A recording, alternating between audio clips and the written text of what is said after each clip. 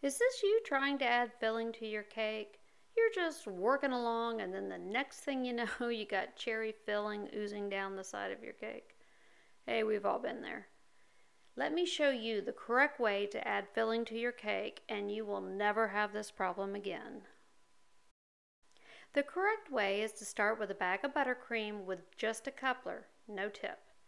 You level your cake like you normally would, and then you pipe a dam of icing around the edge of the cake. This holds runny fillings like jams, jellies, puddings, and pie fillings inside the cake. Always make sure you keep the filling on the inside of the ring and below the top of the dam.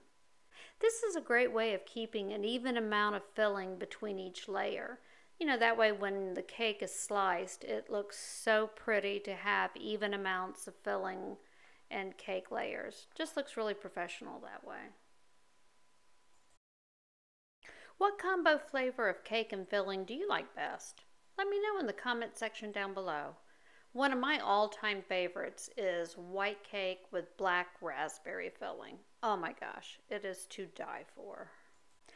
I also make a delicious super moist key lime cake with key lime buttercream filling. Oh my gosh, it is perfect for summer.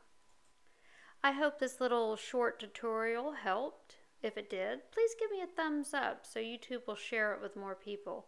And please consider subscribing for more cake tips. Thanks for watching everyone, and I'll catch you all in the next one. Bye-bye.